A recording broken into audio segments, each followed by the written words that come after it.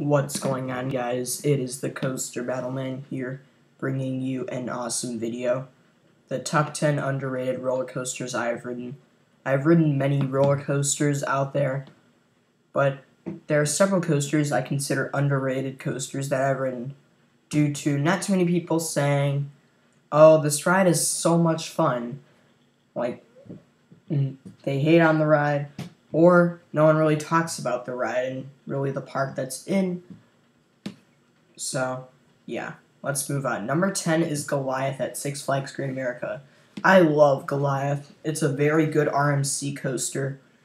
It may have a simple layout for an RMC compared to the others, but it's one of the best wooden roller coasters out there because this coaster isn't a standard RMC hybrid, it's an RMC topper track wooden coaster. It has some crazy bank turns, ejector airtime, and floater airtime. The inversions are some of the best RMC inversions out there. With that dive loop, that's one of the best inversions on any RMC. In the 180-degree stall, those are fun elements. This is just a fun ride that maybe a little too short is probably why too many people overlook this coaster. But I think this is a very good coaster. And I've heard, oh, this coaster's only 10 seconds long. It's not even that great. But coasters that are short rides like Goliath are still very fun rides. Number 9 is Magnum XL200 at Cedar Point. Now, until 2015, Magnum XL200 was one of the most beloved coasters due to its solid first drop and airtime. But until late 2015, and with Coaster Studios' Magnum XL200 review, it didn't turn out all that great. Most people started to hate on Magnum that were coaster enthusiasts, but I actually really enjoy this coaster. The drop is actually pretty good. The airtime in the first half isn't the best. The bow tie helix is pretty good. My favorite part of this ride is the triangular airtime hills that give you some insane ejector airtime. It may be a little painful, but it's still worth riding. Number 8 is another coaster at Cedar Point, Blue Streak. This coaster is kind of overlooked and is just considered the classic wooden coaster. Oh, it's just the original coaster at Cedar Point. How can it be that good? Now, the first time I rode this coaster, I didn't really like this coaster that much. But the other time I rode it, I really liked Blue Streak. I really love Blue Streak's airtime and overall ride experience. And overall, Blue Streak's airtime is very strong and very fun. It's probably the reason why it's at number 8. Number 7 is Firehawk at Kings Island. To me, this is the most underrated flying coaster out there. A lot of people say that Nighthawk at Carowinds is rough, but some people have said it's been smooth or a decent ride. But this flying coaster, Firehawk, is just the underdog of the 3 flying Dutchmans. Everyone talks about Batwing and saying it's the best, and Nighthawk is the worst, but they often forget about Firehawk at Kings Island. And to me, compared to the Superman Ultimate Flight clone that I rode at Six Flags Great America, Firehawk overall had the much stronger layout. I really like Firehawk's strong layout. Plus, not too many people, or for some people do not like flying coasters, so that's probably why they would hate this ride. But if you think, oh, it's a Vekoma, it's not good. But Firehawk is actually one of the best Vekomas ever built. Very smooth ride.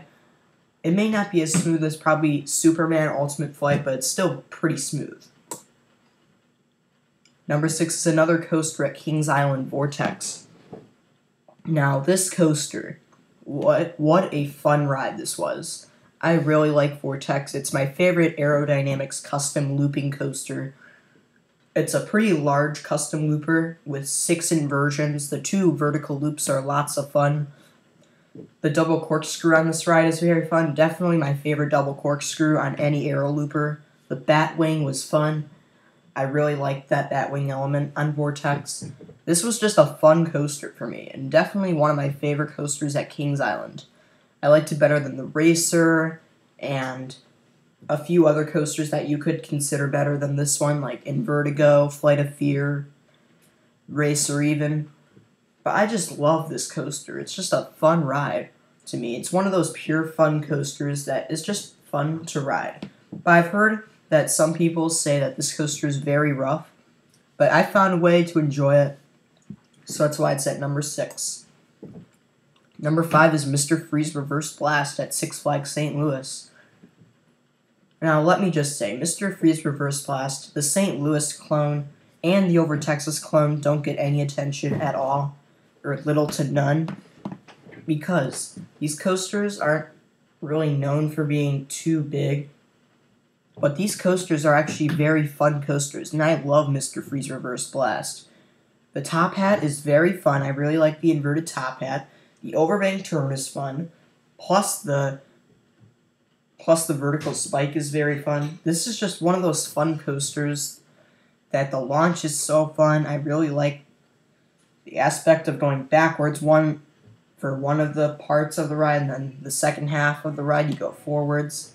But let's move on to number 4, which is Gemini at Cedar Point. What an underrated coaster. I love Gemini. It's a very fun coaster, especially when you're racing the other side. This is definitely my favorite racing coaster I've ridden. It's definitely better than American Eagle because that ride doesn't deliver any airtime. Plus, you aren't even racing the other side sometimes. But Gemini, to me, is the true gem of racing coasters. Plus, it's the original hybrid, in my opinion. I really like this hybrid coaster. It's a great racing coaster, and most people could consider this a wooden coaster, but it's actually a steel hybrid. I really like riding both sides of this coaster, and overall, Gemini, what a fun coaster. Number 3 is Screaming Eagle at Six Flags St. Louis. I really like Screaming Eagle. Great airtime machine. Overall, very fun coaster. And I just really like the airtime on this ride. I recommend you ride it at Six Flags St. Louis. Plus, no one even talks about Six Flags St. Louis, and not many people talk about Screaming Eagle. But if you ride it, you will really enjoy it a lot because it's a very smooth wooden coaster, and the airtime really delivers nicely. Number 2 is Shivering Timbers at Michigan's Adventure.